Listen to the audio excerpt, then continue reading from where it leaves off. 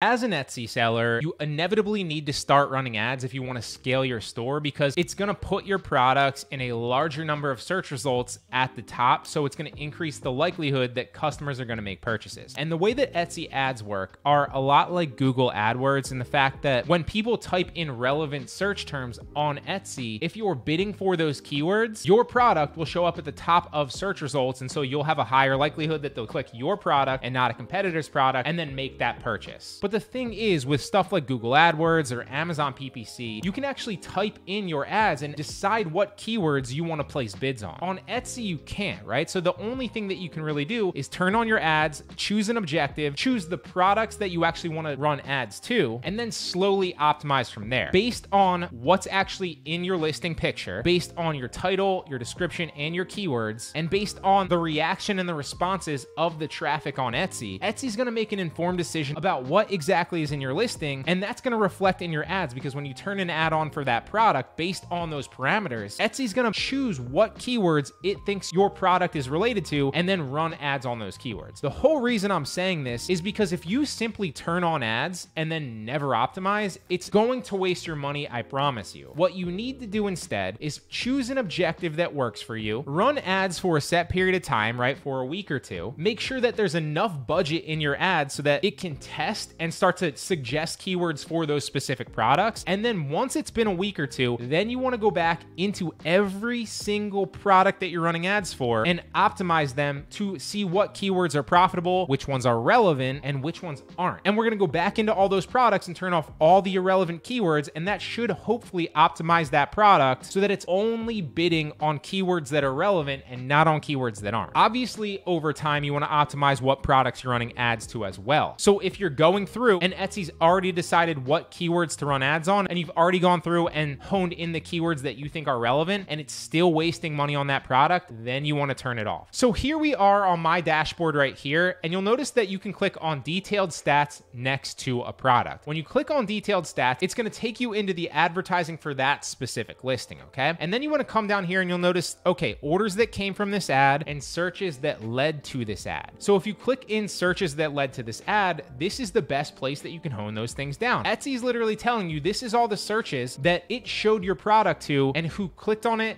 whether it resulted in a sale, and whether they charged you and for how much, right? So you simply want to go through and figure out which one of these are relevant and which ones aren't, because if they're irrelevant, you don't want to be spending money on those keywords, because if it shows up in a search result that is irrelevant and somebody clicks on it, they're going to charge you for that, and the likelihood that that results in a sale is next to zero. So funny t-shirt, yeah, I would love for this to show up in funny t-shirt, but the reality is the majority of views are coming from funny t-shirt, and I don't want to bid on that keyword because it's too broad. Somebody might type in funny t-shirt, and the likelihood that they're going to purchase this specific t-shirt compared to all the other broad t-shirts that are funny t-shirts is next to zero. So we're going to turn that one off. Now, obviously, Jeffrey Dahmer, this is a Jeffrey Dahmer t-shirt. It's a funny play on Jeffrey Dahmer. So we want to keep that relevant search term. That would make sense. If somebody types Jeffrey Dahmer into the search results on Etsy, this t-shirt showing up would have a higher likelihood to be purchased. And so that's something that we want to keep. Again, funny t-shirts, no. Funny t-shirt, funny t-shirts.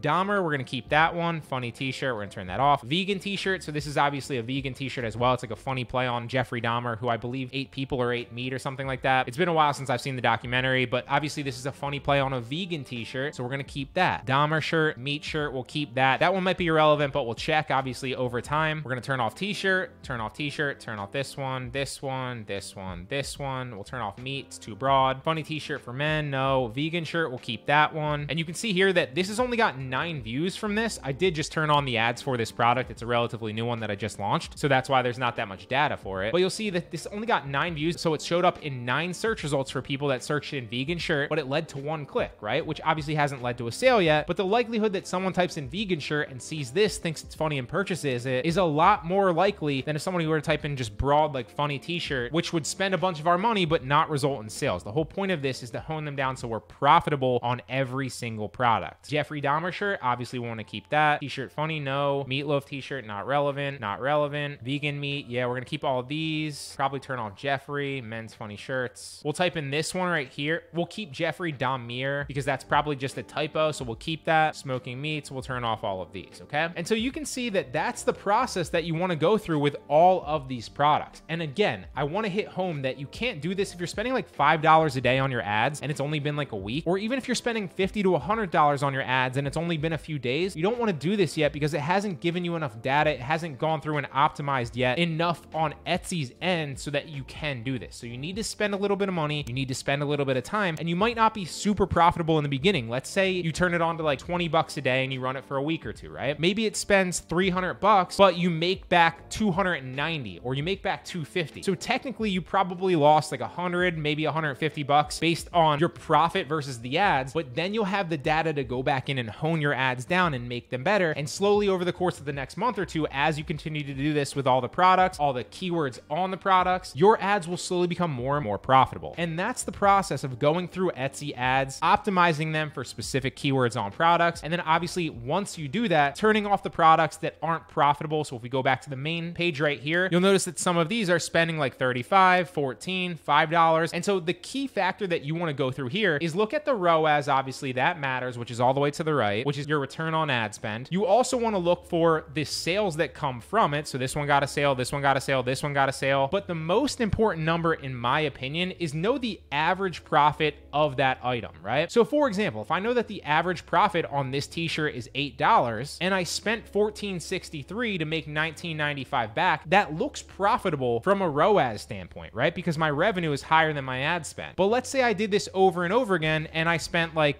$300, I need to know whether or not I'm profitable for every single sale. So the way that I do that is I take my average profit for that item. So again, let's say $8 for this item, and I made one sale. So that would mean that I'm $8 profitable for this item. And obviously $8 is a lot less than $14.63. Now, if I had made two sales on this item, which would be $16 profit, not again, like almost 40, like it would tell me with my revenue. So if I made two sales and at an $8 profit margin, that would be $16 profit, but I only spent $14.63, then I would be profitable. And so that's how I approach it. That's how I hone my ads down. And that's how I bid on specific keywords and turn products off and on to make sure that I'm constantly optimizing my Etsy ads so they get better over time. As always, this is just what works for me. Hope it helps.